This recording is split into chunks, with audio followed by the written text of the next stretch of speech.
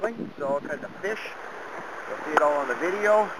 We've got all kinds of exciting stuff out there. I didn't see any starfish this time, but it's a coral reef, so I couldn't go and pick things up and lift rocks like you do on some of the other dives where all the starfish live underneath. I did see a lot of bottom-dwelling fish, and a lot of fish came out pretty excited about all the bread that we brought with us, but coming back, we did find this.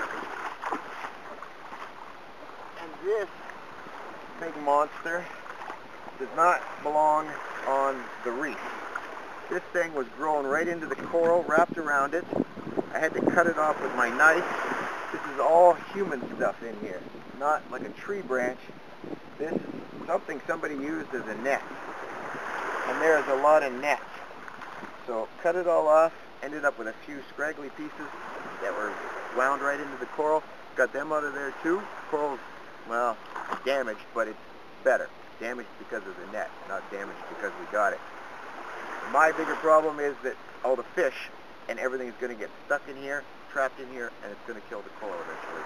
There's already so many people out there walking on the coral, damaging the coral. This just doesn't make it any better. So it's out of there now. We'll take it back up and they can figure out where to put it. I think they have a recycling program here on the island, so hopefully we'll be able to make it right. All right. See you on the other side. We're going shark diving tomorrow, so we'll see how that works out. And the video camera works well.